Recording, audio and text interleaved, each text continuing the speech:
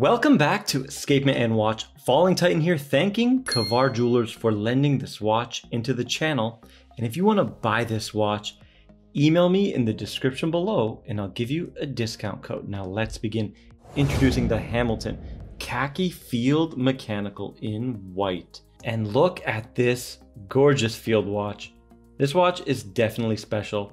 From a brand like Hamilton. Hamilton was formed in 1892, a brand with a ton of pedigree. You can be proud to own a Hamilton. They were American, but now owned by the Swatch Group. So now they are Swiss made, but they had a huge part in American history, and they definitely helped in World War I and World War II. They even stopped making watches for civilians and only focused on military. So they were a dedicated company to their country. And when the Vietnam War began in 1955, I believe, all the way to the 70s, that's when the KHAKI Field originated from. That's where this watch gets its design cues. It is inspired by those Vietnam watches. So it definitely has some military DNA with a no-nonsense, tough as nails look to it. And the case is completely bead blasted with a nice non-reflective satin finish.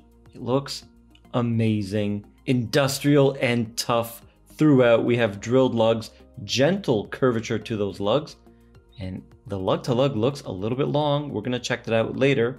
There is no bezel. It is just milled in a shape of a bezel, so it's all one piece, and the crystal is pressed directly into the case, and there is a case back. So technically it's a two-piece watch, which should help with water resistance, but we only have 50 meters of water resistance, non-screw down crown here, but it's a nice healthy 6.3 mil crown, easy to grip, easy to operate, and listen to this. Sorry guys, the watch is full and you can't overwind these.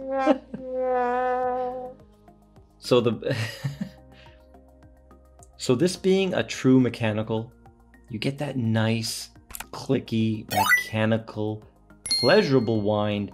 It is addicting. It helps connect you with your watch every morning. You sit and you wind it, and it's definitely an experience. Takes you back to the olden days. I have one mechanical, my Stoa, and I love it. And this one definitely calling to me. Big fan of this watch. I've been wearing it more than I'm allowed to wear review units, but yeah, I really like it. Now the measurements. I got 38.3 in diameter, thickness of 9.5, but I measured it with the NATO, so 12 millimeters even. Okay, so it's an ultra thin NATO, and still at 12 millimeters, it's still ultra thin. Double domed sapphire crystal with AR, doing pretty good in the studio lighting. No distortion, and the lug to lug of 47.2, so pretty long for a 38 millimeter. So definitely going to wear a little bit larger than its size indicates, so be wary of that. This one comes on a beautiful NATO strap with leather keepers and leather reinforced holes, signed Hamilton buckle right there, and it just feels great. Is really thin, and it really matches the watch. It's in a beautiful army green or khaki green. I have a pair of khakis this exact color, so I'm a fan of this color for sure. But this watch is just gonna devour straps. Whatever you throw at it, it's gonna look phenomenal. The case back is solid. Let me move this out of the way. Just has the vintage engraved H. Would have been nice to see the movement, but it's okay for a field watch. Now let's check out the dial in hand. A beautiful flat white with high contrast black Arabics, and the Arabics are printed, but they are raised slightly. So it's a thick application of the paint, cleanly done. We have the military time in the inner track, and faux patina, creamy old radium, super luminova, and I think it's well done here. It looks fantastic. Just the right amount of patina, not too dark and orangey, and it suits it well. Very minimal text. It just says Hamilton on the dial. That's it. Well, Swiss made at the bottom, can we really count that? It's so well hidden. Rolex could learn a thing or two from Hamilton, okay?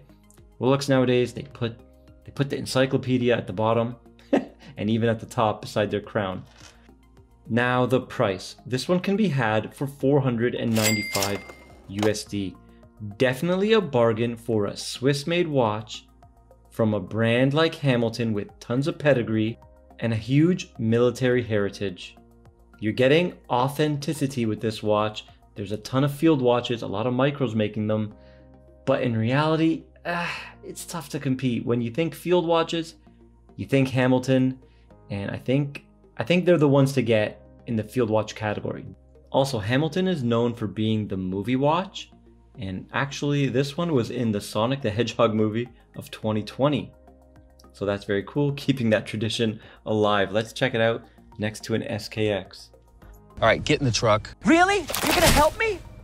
I guess it is a little bit my fault that all this is happening to you. Not a little bit, entirely. All right, there you go. 38 versus 42. But a longer lug to lug on the hammy. A lot thinner on the hammy. And there you can see how flat in nature this watch is. That might bug some people. That might attract you to the watch. You just want a watch that disappears on the wrist. It's a perfect everyday watch. It's not flashy. It doesn't get attention. It doesn't make people look. It's just your watch. A simple timekeeper. Time only, no date. Beautiful timepiece. And there's something to be said about that. Okay, here he is on my 6.5 inch wrist. Look at that. It wears fantastic. Ultra thin profile. Pretty comfortable. Feels really light. Can't wait to check out the weight. And look at the thinness right there. Disappears on the wrist. Excellent.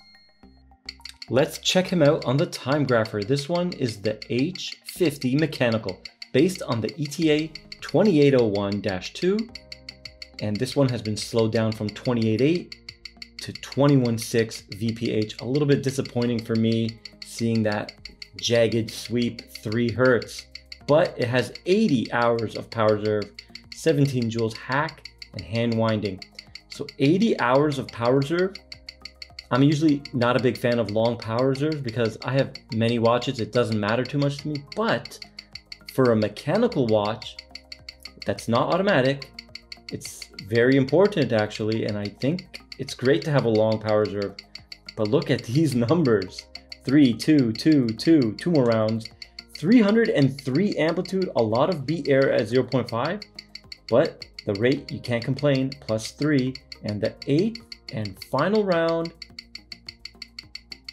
+3. All right, doing great. Now let's do 12 down. This one should perform nicely. Yep, 3 seconds a day. We did get a dip in amplitude, 273. Now, ooh, the beat error increased to 0.7 milliseconds. Now, it looks like a huge number. Haven't seen that big on the channel before, I believe. That's a record. Correct me, guys, if I'm wrong. But you want to start worrying about, they say above 0.4, but look at these numbers. 3 seconds, 8 seconds, 4 seconds, now 5 seconds. So a little bit wavy there, but okay, looks to be settling. Staying at 5 this time. 5, 5. Oh, now we got a drop in amplitude, 245, and the rate went down to 4. Amplitude dropped again. Beat error increased. Whoa, to 0.8. I think we should start worrying maybe at 1. Okay, beat error got better now, 0.7. The rate got better, 3 seconds a day. And the 8th and final round, 3 seconds a day. Wow, very consistent. Good job, Hamilton. Okay, there is a Lume shot, old Radium C3 Super Luminova. It's not bad, it's not the greatest. I would say it's decent, maybe a little bit below average. But we have lume pips on all the indices and the hands are brightly lumed. Those beautiful syringe hands. Compare it with my Seiko, just there you go. All right, so definitely not the greatest lume. but it works. Here he is in the low light situation. Look at that legibility.